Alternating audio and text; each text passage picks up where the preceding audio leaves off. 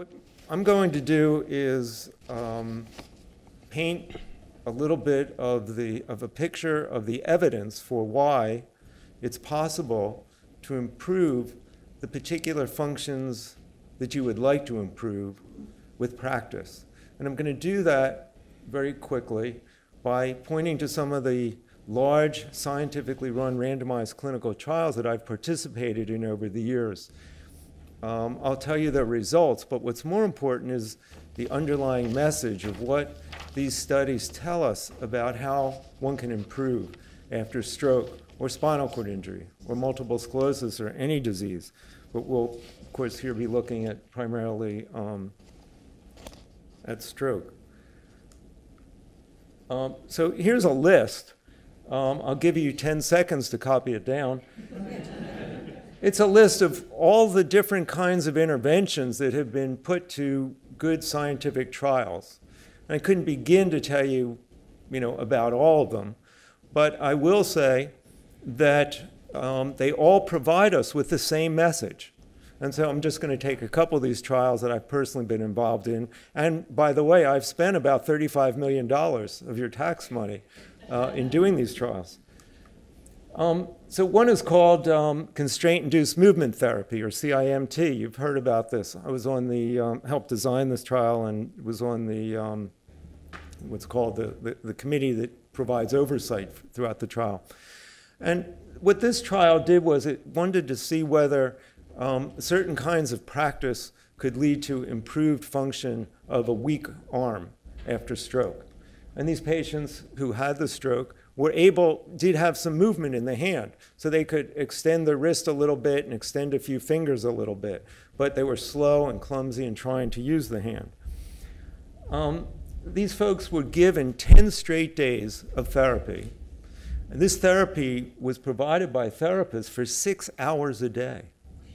Real pulse, heavy pulse of therapy. This was about from 3 or 9 months after the onset of the stroke.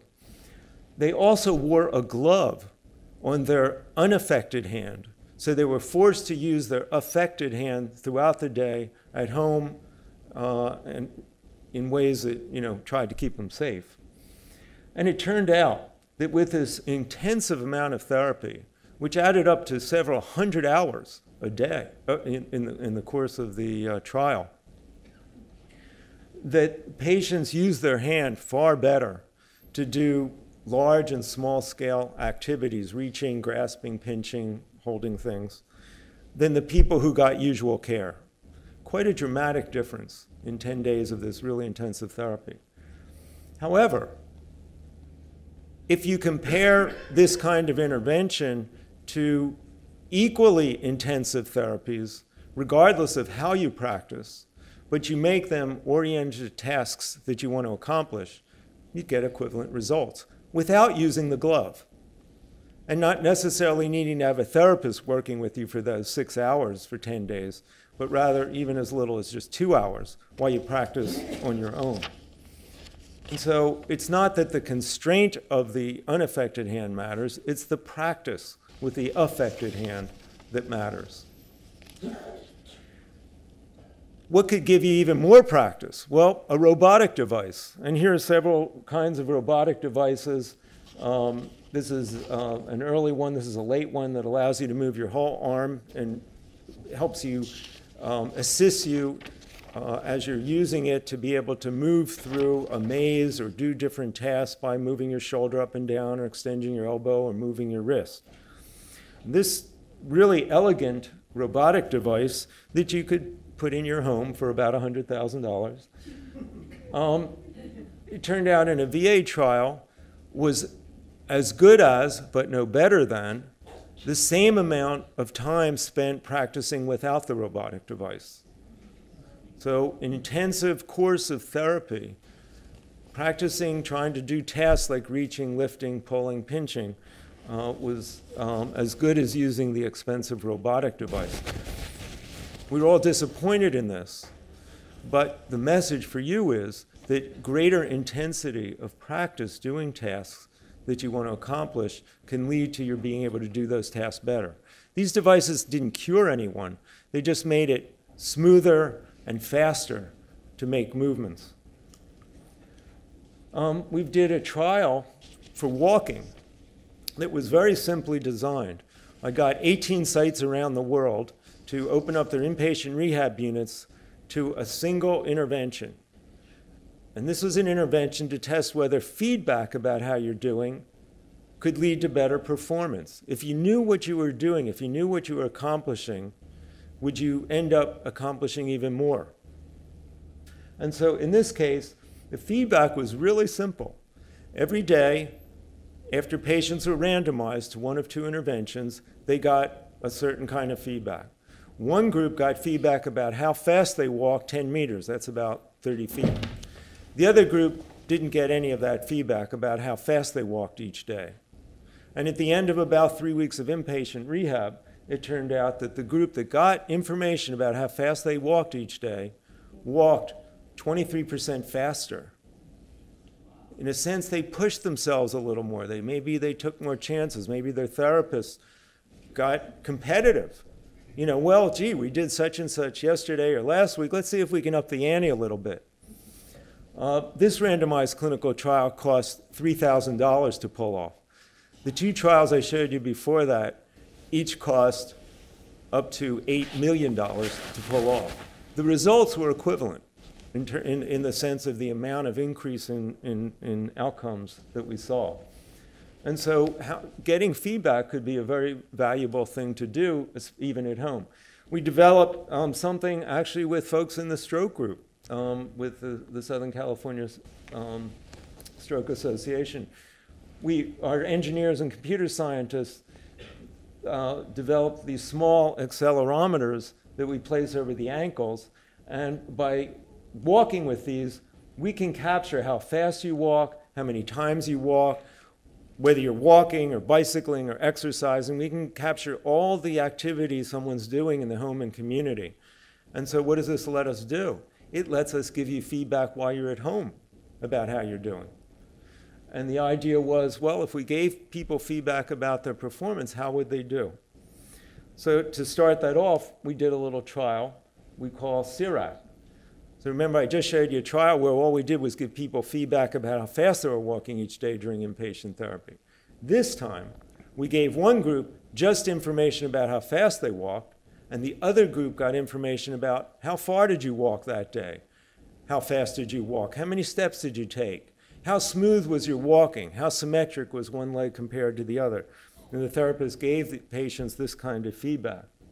And it turned out in this trial that patients who got the extra feedback ended up walking much further each day and doing better than the group that only got feedback about walking speed.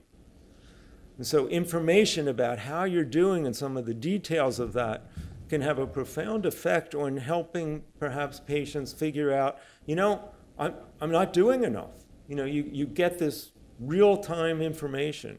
Maybe I could do a little bit more. Maybe I could push this a little bit harder. And you have this instrumented gate that allows you to measure that. This trial we did all over the world. India, Cairo, Turkey, Taiwan, South Korea,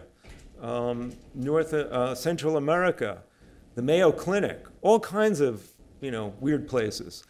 And the results were the same at each site. So we showed that no matter where you are, whatever your culture is, that getting a little more feedback seems to have a profound effect on performance. I've been involved in treadmill training with partial body weight support. This is, we hope to be a major contribution to getting people to walking better by holding some of their weight in a harness, suspended over a treadmill belt, and having therapists assist them with stepping. They could take more steps. They could step faster because the treadmill belt would ingrain that stepping. And we also train them to walk over ground. I spent quite a few years in the early 90s trying to optimize this. We did a trial in spinal cord injury, people with recent spinal cord injury, and it turned out that the treadmill training was no better than over ground training, much to my disappointment. That was about a $4 million study. Not to be dissuaded, we transferred this to people with stroke. and with a group of investigators, spent $12 million comparing treadmill training with weight support and overground training to a different intervention, a home intervention, in which people got therapy in their home with a therapist that didn't emphasize walking, but emphasized strengthening and balance and managing to get around in their own home. This is the study that was published in the New England Journal of Medicine last year. So it was treadmill training versus this home-based rehab. And it turned out both groups improved considerably, but they were equal in outcomes. So what can we learn from this? Well, the task-specific walking on a treadmill, you'd think would carry over better to walking in the real world than just practicing strengthening and stretching and balance. But the therapy done in the home may have given people a new context for practice. And this is very important for you. Where you practice may be as important as what you practice. And so by practicing in the home, this group solved the problem of getting around in their own home with the therapist, as opposed to going to a clinic, getting on a treadmill, and then trying to transfer what they learned back to the home. And so practice in your own home can be then a very powerful tool for improvement in those things you choose to improve. We've tried using robots to help stepping. This is a robot called the Locomat. Perhaps some of you here tried. It turned out that when we did a trial, that in general, people who practice on the robotic device, which helps assist the leg for walking, don't do any better than people who practice the same amount of time with the same intensity walking over ground. This raises the question whether body weight supported treadmill training and robotic assistive stepping devices for locomotor walking training ought to go trot back to the starting gates, and we ought to rethink just how it is we can help people practice more. This is an iconoclastic article for which I have been chased by big guys from the Bronx, by the companies that make these devices. So what can we say we've learned? Well, it means that you can get a pulse of goal-directed therapy, and it can help you at any time after stroke. The patients I showed you, some were 3 to 6 weeks post-stroke, some were 3 to 9 months post-stroke, some were 1 to 3 years post-stroke. It really didn't matter. What matters is that you do the task that you want to practice, you do it repetitively. So if you want anything that you do once, you need to be doing 10 or 20 times. If you want to practice getting out of the chair and you get up and you're, wow, I got out of that chair a little better than usual, sit down again and get up again. Do it, try to do it 5 or 6 times in a row and develop a flow of more automatic movements. You want to gradually increase the difficulty of your practice. Try to do it a little faster, a little smoother, a little more like it's done normally. Try to do it under different circumstances. You're trying to put a key in the door. You could be sitting, you could be standing. Put the dishes away. Put your clothes back into a drawer. Practice your standing and balance while you're also practicing your reaching and your grasping. It takes a lot of problem solving. You know, how can I do this a little better? Sometimes a therapist can help you design your therapy. And think about feedback. Measure your gains. Think, am I doing this faster? I'll time myself walking for 50 feet. Let's see if I can walk a little faster next week if I do a little more practice. Or I walked 200 feet. Let's see if I can walk 250 feet in 2 weeks if I keep practicing and pushing myself. You can use the therapist then to help you succeed, but ultimately you need to practice in your home environment. I think that's one of the major messages here. A parallel message is that you don't get any gains from passive treatment.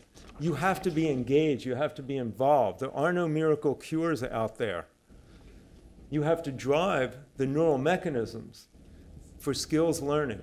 So this practice isn't something that's just happening out there in the world. It's changing the way your brain manages information. It's transforming the smoothness and the the memory of brain pathways for carrying out those tasks. The practice actually makes stronger connections between the nerve cells in the synapses that make you able to carry out a skilled task. And so you're training your brain as you train yourself.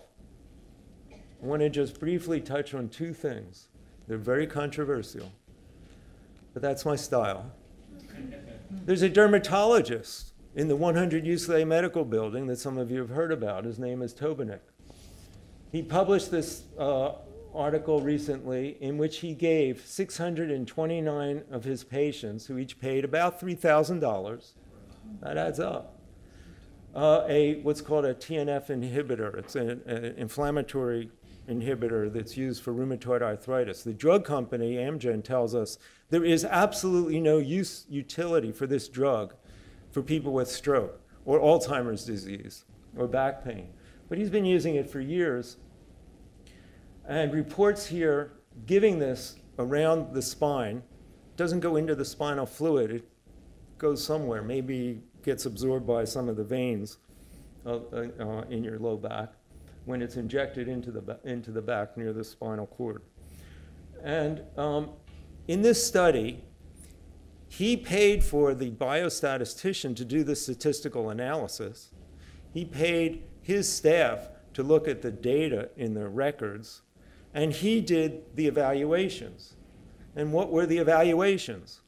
Before getting the injection, he'd look at the person and have them do something like talk or walk. Then he'd give the injection, and he'd look at them again, do the same thing. He said, you know, you're better. You get, instead of getting a 1, you get a 2 on this test. You know, I think you're better. And then he puts it in his chart. And then someone goes back and looks at the statistics. You know, did people get better? And lo and behold, having made at least a couple of $1 million injecting this stuff, he concluded that people got better. And people should keep coming to him to do this. The same thing happens in offshore sites that sell stem cells or whatever. We don't know what kind of cells they're actually giving you. But there's a lot of push for using cells in Mexico and China. I've actually followed some people who've done this. Many of them have had complications. We don't know what the cells are. We don't know what they're meant to do. What's the major patient selection criteria for getting cells? You've got enough money to pay for them. There's no follow-up. Any anecdotes that you hear are just like the ones I told you about Dobkin. They're just people's opinions. There's no a priori planned standard assessment that's reliable and reproducible. It's just opinion. There is a scientific side to this, and Dr. Carmichael will touch on this, in which there are places in which cells are beginning to be tested in stroke. They've already been tried in 1 or 2 trials, and people don't pay to participate in those studies. They are allowed to be in those studies because these are controlled trials with scientifically developed designs and people who are paying attention to protecting your rights and your safety, unlike the other situation. You should never pay to be in a trial. It is not ethical. And so you want to practice what you hope to improve. You can practice anytime, any place. Pursue the tasks that are most meaningful to you, the things that will improve your quality of life. And you can, above all, if you're feeling a little blue during this process, you need to get support from your peers.